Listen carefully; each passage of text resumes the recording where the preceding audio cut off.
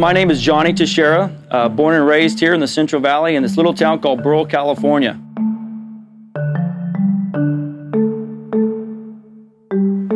It's the heart of the agriculture community here in the Central Valley. My grandpa came here from the Azores back in 1955 and started this dairy here. I'm the third generation dairy farmer. My grandma still lives on the property and helps us out. And my mom and dad are very active in the dairy industry as well.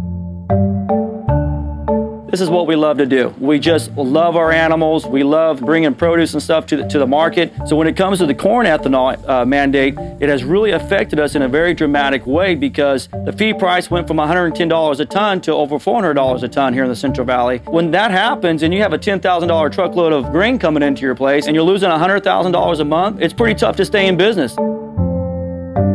You know, we're a local dairyman. And we love to stay in business. We love to give back to our communities and help out as much as we can. But we cannot do that with this mandate that we have on us with the ethanol. The consumer really needs to know about this and need to contact their legislators and say, please, we do not want this mandate. We need to get rid of it. Let the free market system work. I feel as a farmer and a family man and a father, this is something I got to fight for. It's time for me to stand up and do what's right and tell Washington we don't need this mandate.